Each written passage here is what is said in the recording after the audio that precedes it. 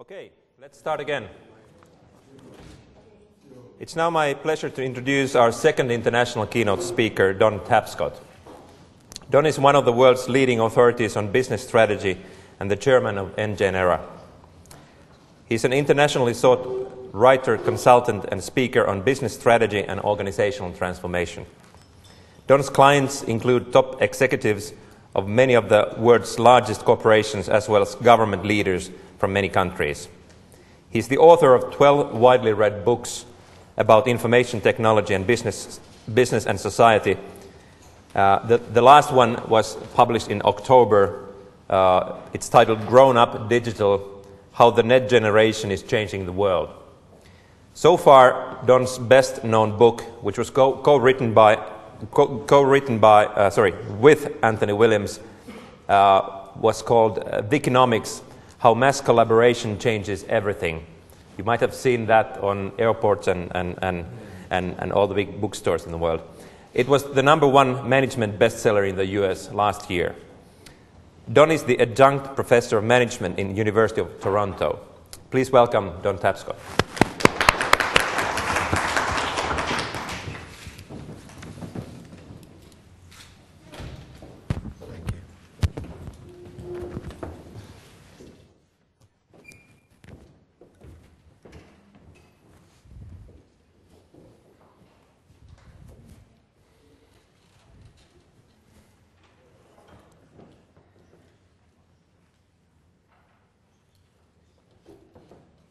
Well, thank you very much.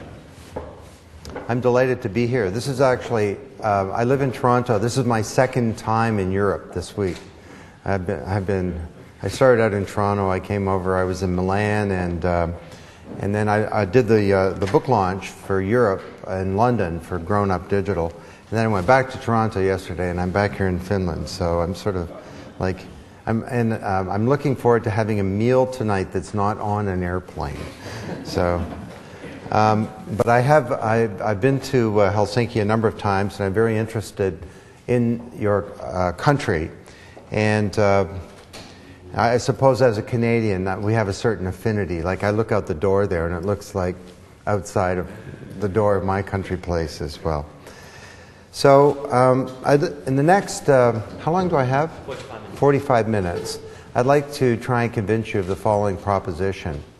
That due to some powerful forces in the global economy, a new technology paradigm, a demographic revolution, a social revolution, and a profound change in business, we are now moving into a period where there's a new paradigm emerging in government, in how governments operate and more broadly orchestrate capability to create and deliver services, but also in the nature of governance itself, the nature of democracy, and the relationship between citizens and the state. And that these ideas of reinventing governments have been ideas in waiting for these changes to occur. And now is the time when we're actually beginning to see some profound change. Because so far when it's come to the reinvention of government or e-gov or government online and so on, the changes have been very limited. We've taken existing business processes and structures and applied technology to them. Sort of, a cow wanders through the woods and it creates a cow path. Well, we've been paving the cow path rather than making fundamental change to our institutions of government. So that's a tall order. And we'll have lots of time to talk about it as well. So let's get into it. If there's a more significant Exhibit A that government is changing, it's the election of the senator from Ohio, Barack Obama. He came to power through a social movement of millions of people, many of them young people, many of those not old enough to vote. But they used the new web and they self-organized to bring him to power. And the way I found out that something big was going on here was a couple of years ago, someone sent me an email saying, did you know that this guy, Barack Obama, has a web community named mybarackobama.com where people can self-organize to build communities. And one of the communities that they have built is a community around your book, Wikonomics. And these were people who I'd never met, and I still don't know who they are, who thought that my book was the key to getting Barack Obama elected and the key to transforming government. So I sort of joined this community, and I, as a silent third party, kind of witnessed what was going on. It wasn't very active, but it was enormously interesting. And as much as I might like to flatter myself thinking that my book was the key to his victory, there was also a community for young firefighters in Des Moines who support Barack Obama, and there was a community of single moms for daycare who support Barack Obama in Cleveland, and there were literally tens of thousands of other communities that were built. And if Roosevelt was the first radio president with his fireside chats, and JFK was the first television president with the Cuban Missile Crisis unfolding on TV, Obama will be the first internet president. And the web and this intersection with young people has not only enabled him to get elected, I think it's going to change the way that he governs and the nature of democracy itself. So I say this with some authority. It's not just the opinion of an author, but we are doing a research project called Government 2.0, Wikonomics, Government, and Democracy. And Sitra, thank you very much, is a member of this program. So through Sitra, all of you have access to $4 million worth of research, case studies, methods, approaches, tools, intellectual property. And all of you have rights to hold an executive briefing for the senior management of your government department or agency. And we've done our best to pull together the world's leading thinkers, thinking about the transformation of government. And the results, I think, are quite profound and are enormously helpful. In London 2 days ago, I met with a guy named Tom Watson, who's the minister in charge of the reinvention of government. And we talked about how this intellectual property is going to be applied to making some very profound changes in the whole modus operandi of the British government. And among other things, we're working on a plan whereby the Prime Minister of the UK is going to take a first step towards digital democracy by holding what we call a 3-day digital brainstorm for the entire population of the UK. So what are these big drivers? Well, let me just describe quickly 4 of them. A new web intersecting with a demographic revolution. The children of the baby boom are the first generation to grow up digital, and they're different. Creating a social revolution where you have 200 million people on MySpace, Facebook growing at 1 million new members, active members per week, and a new blog created every second of the day, 24 hours of the day. And all of this leading to an economic revolution. Social networking is becoming social production. And we're beginning to see some deep changes in how we get capability to produce things in society. And all of these are leading to some far-reaching changes, I think, in the nature of government and governance itself. The new web, my company, New Paradigm, was acquired by a company based in Texas called nGenera. And as they may say in Texas, this Web 2.0, it ain't your daddy's internet, okay? We've got a fundamental change. The web of today is a fundamentally different creature than the web of the dot-com period. The web of the dot-com period was a limited technology that you access through a PC. Now you access it through billions soon trillions of inert objects that become smart communicating devices. I have a friend in Toronto. Everything in his house that has electrical power has an IP address. That means his toaster and his refrigerator are connected to the internet. And the two of them talk. I have no idea what the conversation is between them, but he was bragging that his fence talks to his sprinkler system. And I said, well, why would you care? He said, if a burglar comes over the fence, the sprinkler is my first line of defense. So this is pervasive ambient computing. And the touch points for a government to communicate with people are not just PCs, but they're billions of inert objects. The new web is broadband. The new web is true multimedia. The new web is enriched with services. The old web was a platform for the presentation of content based on this technology called HTML, standard. The new web is based on something called XML, which is a standard not for presentation, but for computation. The internet is becoming a giant global computer. And every time you go on it, you're programming this computer. And when we all are working off a single giant global computer, that means that we have a global platform for collaboration and for building communities.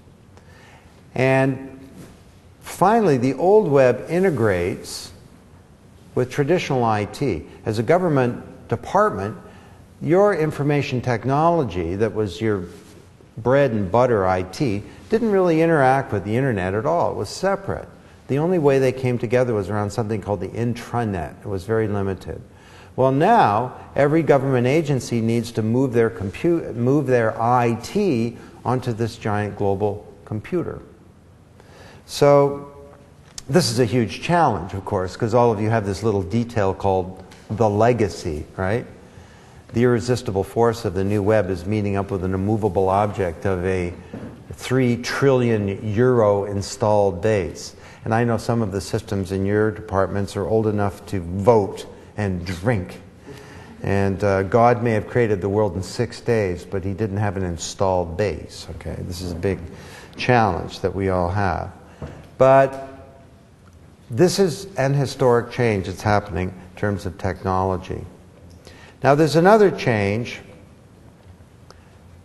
that we have the first generation to come of age in the digital age. I started studying these kids about 15 years ago when I noticed how my own children were effortlessly able to use all this sophisticated technology. At first I thought my children are prodigies, but then I noticed that all their friends were like them, so that was a bad theory.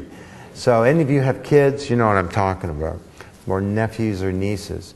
So a dozen years ago I wrote this book, Grown Up Digital. Flash forward to today, the eldest of these kids are 30. They're coming into the workforce, they're coming into the marketplace, they're coming into society, they're becoming citizens, and I'm convinced there's no more powerful force to change the world than this new generation. Exhibit A, again, they just elected their first president of the world's largest economy. So these kids are different. The baby boomers, my generation, grew up watching television for 24 hours a week in the US. And these kids watch less TV and they watch it differently. They come home, they turn on their computer and they're in 3 different windows talking to their friends and texting and listening to MP3 files with 3 magazines open and a video game. And they're doing their homework at the same time. The television may be going on as background, ambient media. Okay? It's like music. And when they're online, what are they doing? Rather than being the passive recipients of somebody else's broadband or somebody else's video, they're reading and thinking and organizing and composing their thoughts and telling their stories and so on. This is creating a generation whose brains are different. And you know something? The old model of government, I vote, you rule. I vote, you broadcast to me for whatever, 4 years. This is not going to be acceptable for a generation that's grown up interacting and collaborating. We have an historic opportunity. And these kids are different, as consumers of government services. They're different as talent for government, and they're also different as citizens. And I'll be explaining this. Now, these are called population pyramids. At the bottom are children 0 to 4. At the top, 85 and plus. And on the left are males, on the right are females. So the upper left is Finland in 1990. The upper right is Finland in 2008.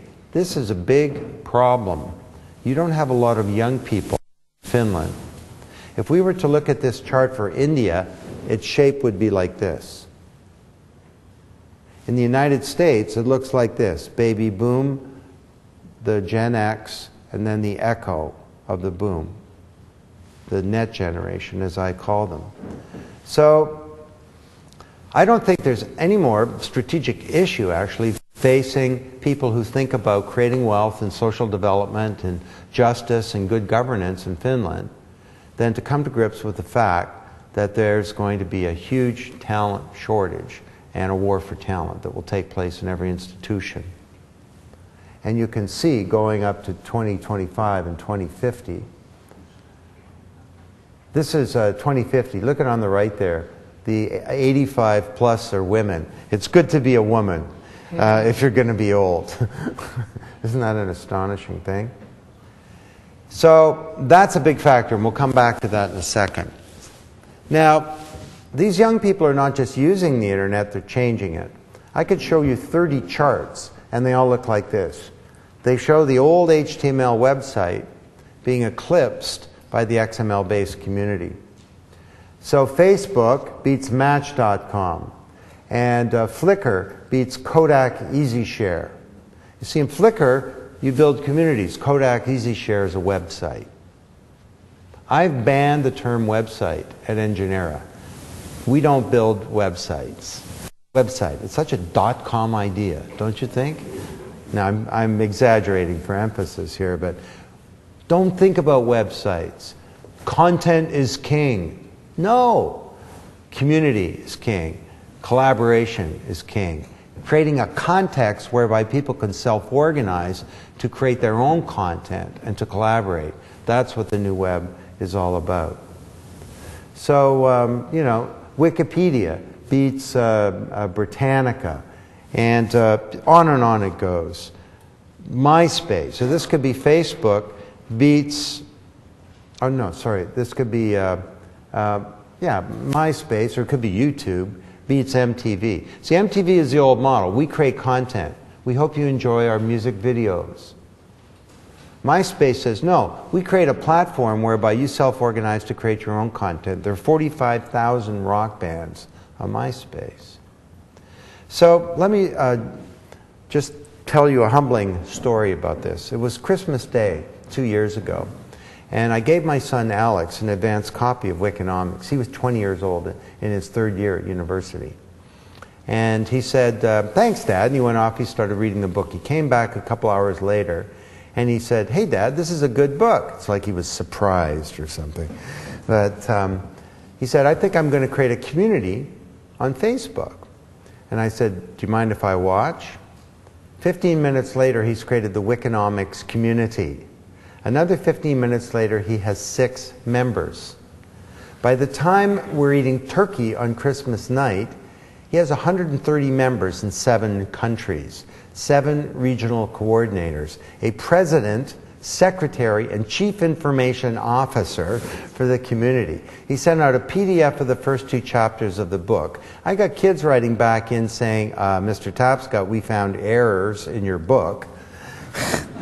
And the community is placing demands on me. How exactly will Mr. Tapscott be contributing to our community? It's like, what is this? Well, it occurred to me, you know, Bob Dylan says there's something going on here and you don't know what it is. 2 words, self-organization. Self-organization has been around throughout human history. Language was developed through self-organization. There was no central committee of the English language that said this will be called a book. It just kind of happened. But what used to take place over millennia or centuries can now happen over weeks or on a single Christmas day. When I was 20 years old, I never could have created a community in 7 countries of 130 people, regardless of what I did. Alex did it on a single Christmas day. Do you know what else was a product of self-organization? Government. And people can now self-organize to create the capability of citizenship. We'll come back to that in a second. So we've got a technology revolution, demographic revolution, social revolution, driving a new era of self-organization, leading to an economic revolution. The deep structure and architecture of the corporation, the institution that we've chosen to innovate and create wealth in society, because the other approaches didn't work. It's not saying corporations are perfect either, but as the current financial crisis shows us, markets, while necessary, are completely insufficient to create wealth. But this corporation is changing quite fundamentally. Throughout the 20th century, it was vertically integrated. It did everything from soup to nuts. And what technology is doing is dropping collaboration costs within corporations, but also outside the boundaries of companies, so that peers can now come together and create value. So think about that. If you can create an encyclopedia with 1 million people who've never met, it's 10 times bigger than Britannica. It's in 90 languages, probably including Finnish. The quality is just as good as Britannica, but nobody owns it. The quality is just as good, according to the big study that's been done. Looked at scientific articles. The error rate's about the same. If you can do that, what else could you create? Could you create an operating system? Software? Well, Linux is the dominant operating system for large-sized computers in the world. Nobody owns it. It's created by volunteers. And Linux now has some big customers like China. Could you create a mutual fund? It's called marketocracy.com. Could you create a physical good like a motorcycle? The Chinese motorcycle industry is a product of peer production. There's no company. There's a bunch of little companies and they all cooperate together on the internet and they meet in tea houses. So you make wheels and you do ignition and she sells and he collects the money and you do aftermarket support and service. This is now 1/3 of all motorcycle production. It's the largest motorcycle industry in the world. There's no Yamaha pulling all the strings. So social networking is becoming social production. And companies need to figure out how to harness this vast new capability that exists. So we've gone from industrial age corporations to business webs like Cisco, someone mentioned earlier, where you focus on what you do best and you build a network to do the rest, up to mass collaboration, where vast pools of labor can come together to create things. I think this is taking us into a new age of participation, where people can now participate in the economy in ways that were previously unthinkable.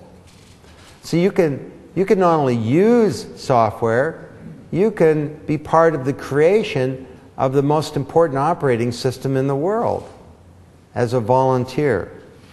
You know, you can become a broadcaster, not just a recipient of broadcasting.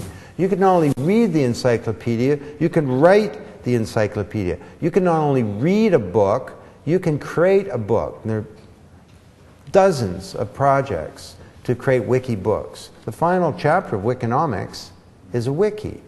There's 1,500 people writing the final chapter of Wikinomics, and it's a real-time thing. You can fight crime without being part of the police department by doing a mashup of local crime statistics and Google Maps. You're some poor kid in Mumbai, where I was last week at the Taj Hotel. Ugh.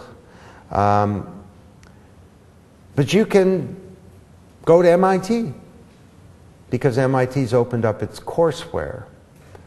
Now, you won't get a degree, but you can learn how to become a hotshot computer programmer, and then you can join the top coder network of 200,000 programmers, and maybe somebody in Finland will hire you to build an application, even though you're living in Mumbai. So this is an exciting age. You know, something comes along like Katrina and the authorities respond badly. You can participate in saving lives and solving a crisis. People went on to Google Maps. Woman in second floor of office building or of house in wheelchair, water 8 feet and rising, and many lives were saved. So I think there's strong evidence that this is beginning to change many, many aspects of society, not just the economy. Take something like healthcare. Look at what self-organization is doing at the top. We have people self-organizing to create information like WebMD. You have blogs and discussion groups like Doctissimo that has millions of people on it in France. You have question-answer websites like AnswerBag. Wikis like WikiHow, Wikipedia Medicine, Cancer Wiki, Flu Wiki, where people come together and collectively create value. Swarm intelligence, where people swarm around a problem, a medical problem like Sermo. Or Rate MDs, Rate My Doctor. And then you've got support communities like Caring Bridge. If you have a rare disease in the past, this was a huge problem, you're totally isolated. Well, now there are all kinds of these rare disease communities that are coming together. Self-organization is transforming healthcare.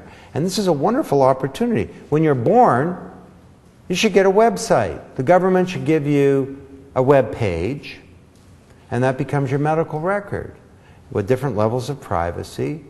And you control your record, and you have complete transparency, unlike what exists today. And if you're provided with these kinds of tools and the ability to self-organize, you will. If you have diabetes and tools to measure your blood sugar level and collaborate with others, you will use these tools, and that will reduce the cost of healthcare because the citizens will take the burden on themselves. Same thing is true for learning. Look at these things. Curriki, Classroom 2.0, eLearn, eConnections, and so on.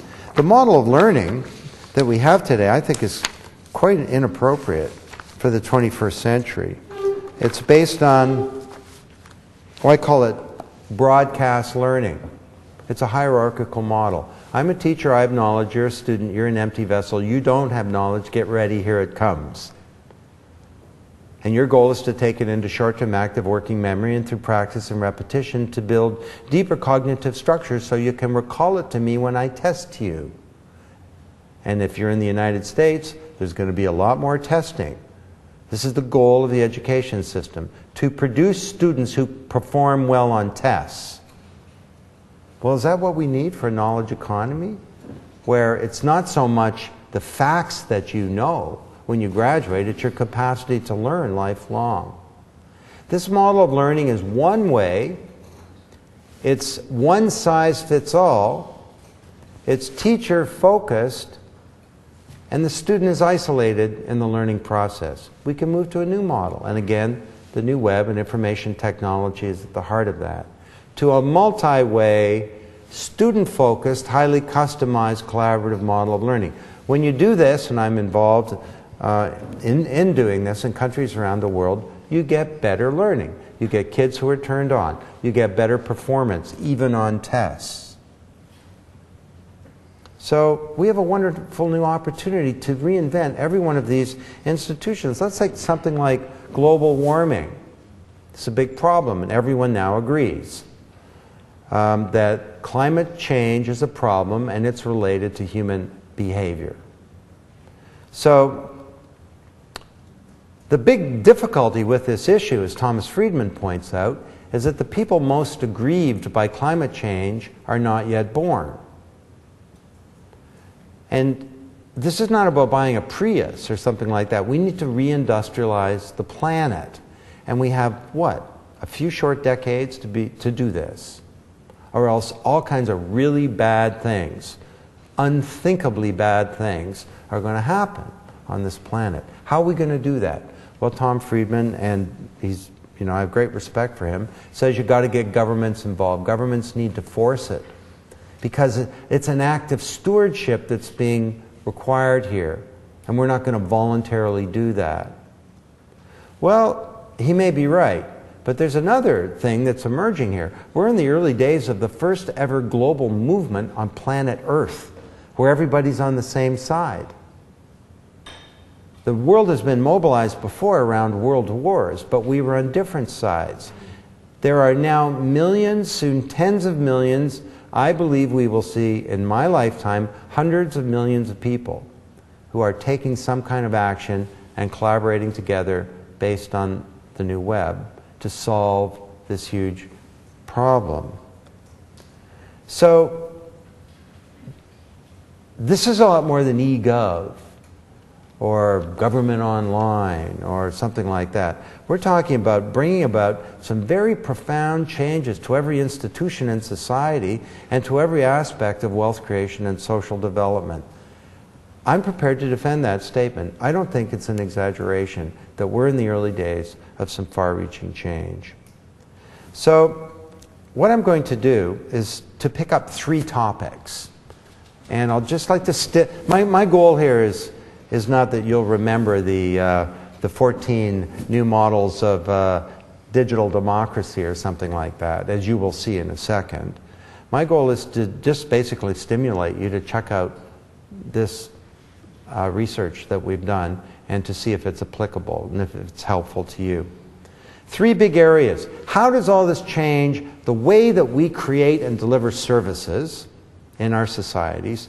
How does it change the way we think about talent and government? And how are governments going to be winners in the war for talent in Finland? And thirdly, what does this mean for policy and for the nature of the democratic process and for the relationship between citizens and their states? So let's look at these 3. We'll start with services. First decade of government, first decade of e-government, this is pretty much was the state of the art. We're trying to deal with something with paper. We automated things, but they went into silos. We had all kinds of multi-levels. There were few channels. It was very passive. We're moving to a new model. And let me kind of explain the difference here. eGov in the past, governments would try and create a one-stop shopping, a government portal, as they call it in the UK, joined-up government. Well, these are admirable things to do. But while necessary, they're completely insufficient and suboptimized for where we're going. Let's take an example of the FBI.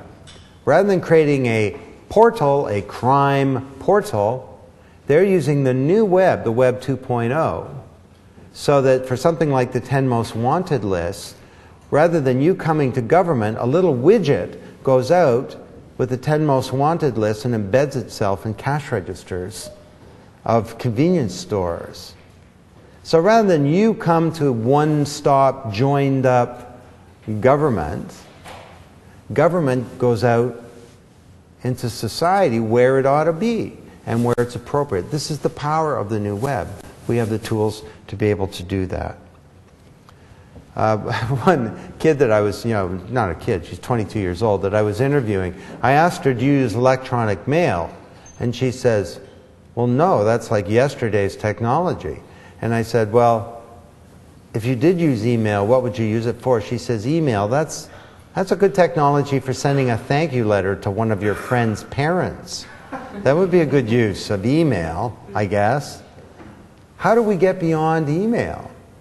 We have wikis, blogs, jams, social networks, collaborative filtering, telepresence, RSS feeds. These are the new tools of 21st century collaboration. But what are we doing? Well, in many countries, rather than embracing these tools, we ban them. It's very popular in the United States to ban Facebook in federal government agencies.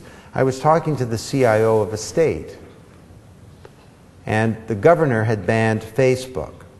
And I asked the CIO, why did he do that? He said, young people are wasting their time on Facebook at work. And I said, well, if young people are wasting their time, is that a technology problem that you can get rid of by eliminating a technology? Or is that a bigger problem that has to do with management and workflow and motivation and job design? He said, so I said to him, what was the effect of banning Facebook? He said, everybody went to MySpace. Rather than doing what we should be doing, we do the opposite. I talked to another youngster, I actually interviewed him on a panel in front of a group of government leaders. He works for a U.S. federal agency that had banned Facebook. I said, what was the effect of banning Facebook? He had a different answer. He said, it was the single most demoralizing thing that management has ever done, that I'm aware of. It said to every young person, we don't understand your tools, we don't understand collaboration, and we don't trust you. There's a big opportunity here. Now, often it's the opposite of what we think as we go into this new world. Take something, people often say to me, well, Don, all this Wikinomics and openness and collaboration and so on. What about security? Well, you know how the CIA is increasing security? It's by being more open and by sharing information and by enhancing collaboration and by breaking down walls. So this young kid comes to work for the CIA. He's always wanted to be a spy. He's got a computer science degree. He can hardly wait to get 7 floors down and look at these massive gazillion-dollar mainframes. He gets down there and he looks around. There's 15-year-old mainframes. And they don't do certain things like search. So he wonders, there's got to be a better way. He starts using Google. And he starts using the public tools on the internet. He starts coming up with all this good stuff. And he starts getting people collaborating. One thing leads to the next. You have Intellipedia, which is a wiki-based collaboration amongst the intelligence agencies, and soon will reach out to you. So if you see something weird at an airport, you'll be able to participate to enhance security. We enhance security by opening up. Now how do we innovate in government? How do we get capability to do things? Well, has anyone here read Wikinomics? Okay. Both Wikinomics and Grown Up Digital, the way to get them is in massive volume, okay? Multiple copies. Christmas is coming soon. You look like people with friends. Do you have employees? Anybody here? No, seriously. In Wikinomics, I talk about this thing called an ideagora. This is like the Roman agora, a marketplace, only it's a marketplace for ideas. So Procter & Gamble is looking for a molecule that'll take red wine off a shirt. They have 9,000 chemists inside their boundaries and 1 million outside. So they go to the Innocentive ideagora, it's called Innocentive, and sure enough there's a retired chemist in Helsinki or a grad student in Taipei that comes up with a molecule. Procter & Gamble pays them. Half of all of their innovation comes from outside the company. We think the talent is inside our boundaries. Well, no, it can be outside as well. So I'm a little bit behind here, so I'm going to kind of pick things up a bit. But here's one. It's called peer-to-patent. You know, in the United States, the patent agencies are notoriously long. It's a notoriously long process to get a patent. And often, patents are given away inappropriately. And a big part of the problem and the delay is something called prior art. So you come up with an idea, the patent agency needs to figure out if someone else has this idea already. So they get a whole bunch of people doing research. Well, now, what they've done is they post the problem on the new web, people collaborate, and prior art, if it exists, appears almost instantly, dramatically increasing the entire process and saving a whole bunch of money and ending up with more integrity to the patent process. So, again, it's about opening up. We think the governments do this stuff by getting people inside their boundaries, and then we create services and we deliver them to consumers. But there's an opportunity to rethink the division of labor in society regarding who does what. So, Neighborhood Knowledge Los Angeles is what I call a governance web, where governments provide data about communities that might show a community is in trouble. Housing code violations, petty crime statistics, school dropouts, and so on. Private companies provide a network infrastructure. Civil society organizations and NGOs provide the ability to intervene in a community, and they create a map of Los Angeles. And when the map starts to change color, that shows that a community is going into duress because the data feeds into the map. And then they intervene in the community and they stop problems before they become too big, as has happened in the past in LA. And this is not about outsourcing. It's not about privatization of government. There's nothing in the first place. It's about a new division of labor in society enabled by the new web regarding how we create and deliver services. So that's a big change. The second big change has to do with talent. And I pointed this problem out to you. Governments can win the war for talent. And there's a new reason why. Young people care a lot about society. Their values are very, very strong. And in the United States, of the top 10 organizations that young university graduates want to work for, 5 of them are governments or not-for-profits. So, if you look at this chart, most people in the US still want to work for a private company, half of people. But in Europe, it's less.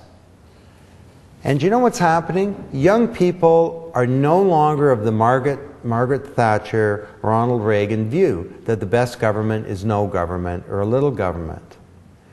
They understand governments are a vehicle to do good things in society. They're not anti-government per se. Many of them are cynical about the governments they have, but they're not anti-government per se. And this really picked up after 9/11, where young people around the world started thinking the state is important in society, in protecting us and in doing good things. Oh, really? Okay, so I'm going to have to speed this up. So these kids are different. There's a kid who worked 52 weeks, 52 jobs. Here's a kid, grade 6, raised $9 million in a Series A financing for his software product. When I was in grade 6, I had a paper route. So we have an enormously capable generation. And to make a long story short, I'm convinced that the way you recruit, train, supervise, and retain people is all changing. In fact, those are all verbs you shouldn't use. Because you can't recruit young people in a traditional sense. Advertising is a complete waste of money, and you need to participate in their social networks and influence them. Rather than training departments, why do we increase the learning component of work? Because it's knowledge work. Work and learning are the same thing. Do you know the training department at my company? It's called Everyone Has to Blog. That's our entire training department. It forces you to learn. You got to write your ideas and communicate them. You don't supervise them in a traditional sense because they bring a new culture of collaboration into the workforce. And as for retaining them, this is a wonderful opportunity in countries like Finland that have a restricted youth population. You can get them in your organization even though they're outside the boundaries and maybe even in another country. So these are 7 guidelines. They're in your hands. I don't have time to go through them now. So let me finish with the final thought here. Big changes to services, big changes to talent. How about policy?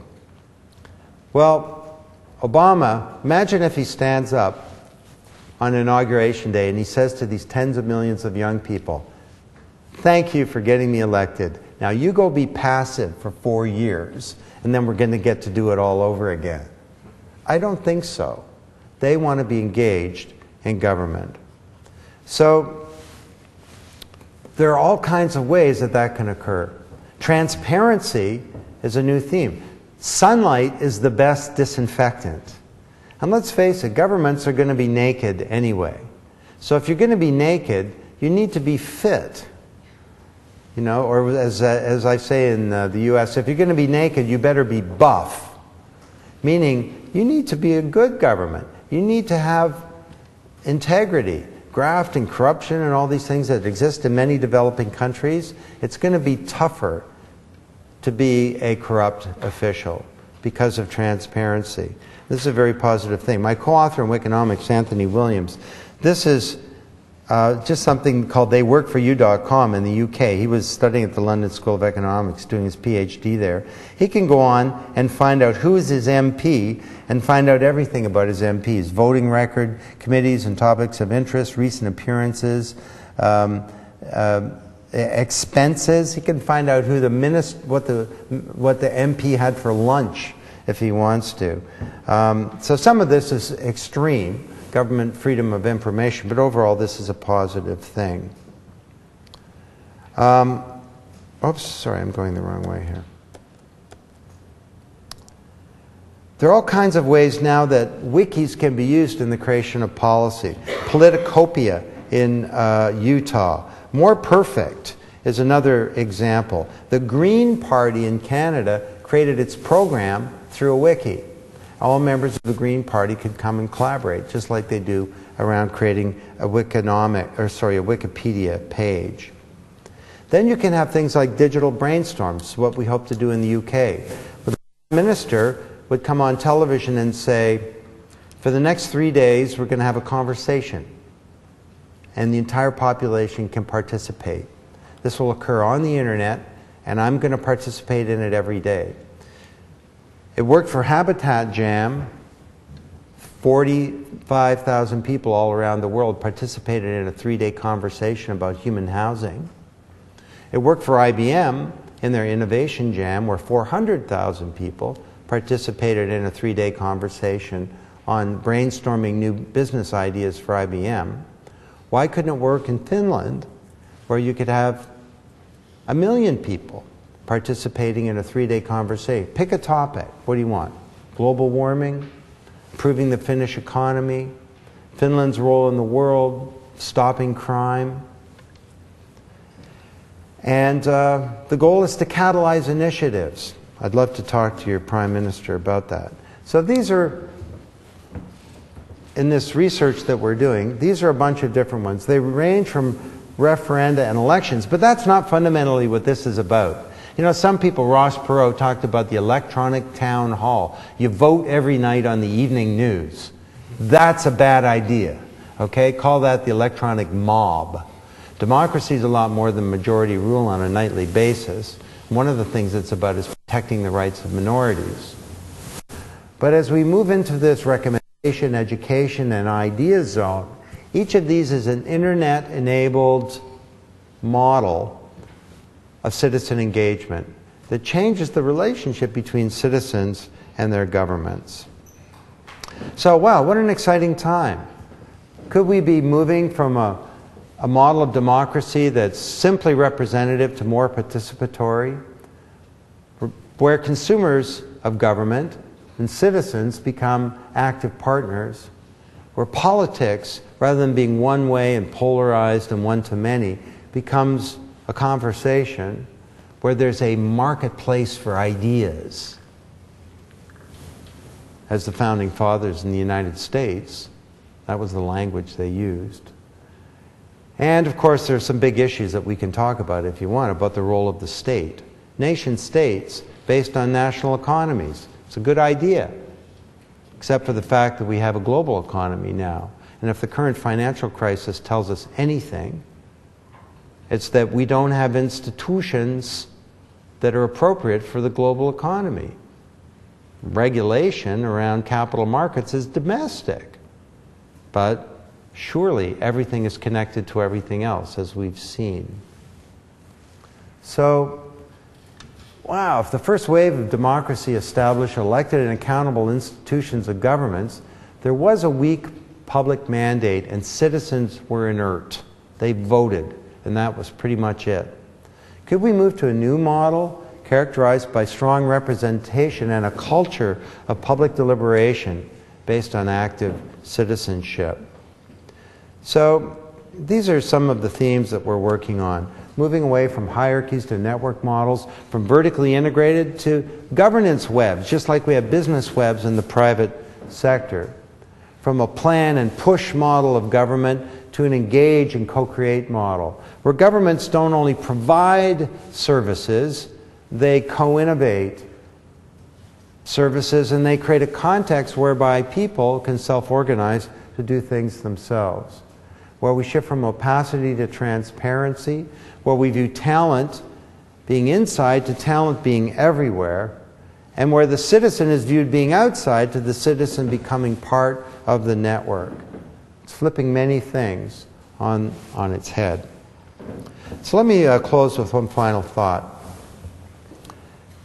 This is a new paradigm that I'm describing, and when you get a new paradigm, you get a crisis of leadership. Vested interests fight against change. Leaders of old paradigms are often the last to embrace the new. Galileo had a rough life trying to convince the church that the earth wasn't at the center of the universe. You know, he was only exonerated 15 years ago. The leaders of Newtonian physics fought against Einstein's general theory of relativity. Who are the computer companies having a terrible time today? Most of the leaders of the old paradigm in computing are gone. New paradigms are received with coolness, mockery, or hostility. How are we going to find the leadership for change? Well, I'd just like to throw that out there. I'll tell you, you know where leadership comes from in the governments that I've been studying? We've looked at hundreds of governments. It's a big surprise. Leadership can come from anywhere. Head of state, rare. Departmental head, can happen. Chief information officer, program manager. We documented a story of a secretary who was a critical person in the transformation of a huge organization, a clerical secretary, and she had what it took to be a leader. She willed it. You know, these are some of the themes that we're working on, and I was looking at the work that you've done at Sitra. They're like shockingly similar. Strategic leadership.